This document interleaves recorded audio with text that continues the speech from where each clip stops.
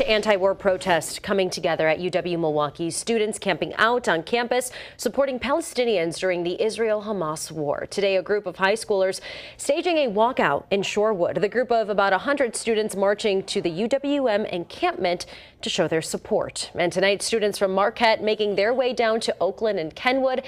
12 News' Emily Pofall is live at the UWM encampment tonight. Yeah, they joined the encampment here on UW Milwaukee's campus. People have been staying in these tents for 4 days now for these students. They're coming together to stand for a common cause. Marquette University students protesting the Israel-Hamas war Thursday started near the Milwaukee Central Library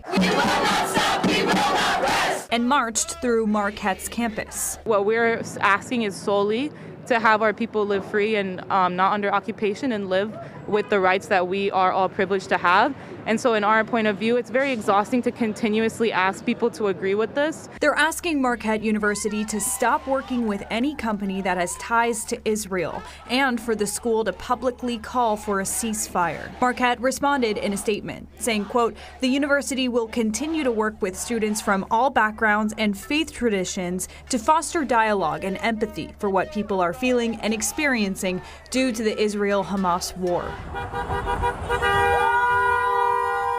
A car caravan of protesters all the way to UW Milwaukee, waving flags and chanting along the way.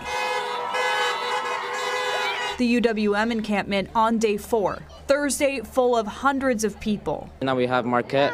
It shows where the student movement is at. It shows where the students of Milwaukee are at. It shows where the youth of the world are at. Combining their voices to make the calls for peace louder, even as many protesters say they're tired of echoing the same refrain. What I don't understand is how we're still speaking about this. Why we're still speaking about this. And why do I need to come up here and say they deserve to live?